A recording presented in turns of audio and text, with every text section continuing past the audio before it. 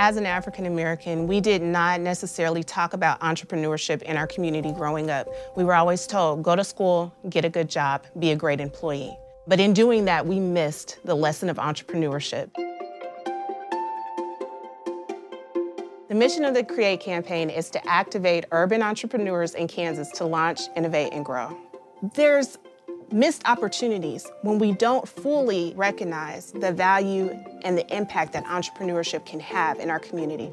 That missed opportunity is what not only it can do for us right now, but what it can do for our children and our children's children. That's the legacy building, that's the wealth building.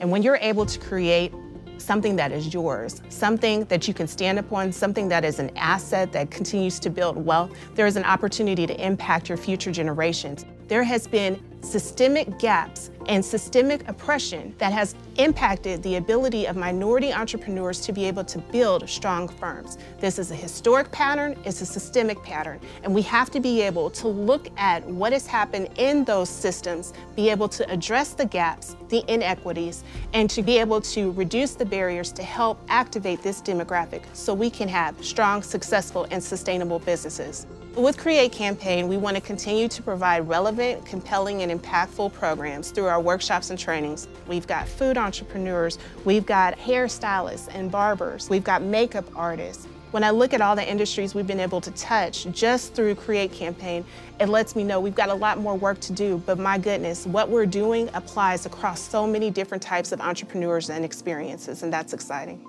I got to learn a little bit more about Koch's vision and philosophy and practice when I was able to interview Chase Koch for Startup Grind. And being able to hear him articulate, again, the purpose and the power behind Koch's vision on market-based principles and things of that nature, it definitely does align with some of the things that we are working to empower our entrepreneurs with. Koch Industries has been an incredible partner. We're doing exterior home and property improvement projects, and we're having minority entrepreneurs who are contractors being able to work those projects. And when Koch found out that our funding that we thought we had didn't necessarily pan out because of COVID, Koch helped to supplement that work so that more homeowners will be able to receive home improvement repairs done at no cost to them.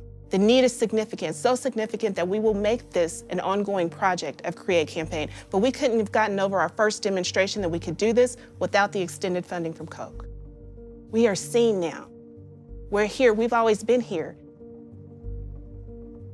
I get to help usher in that work. That's amazing.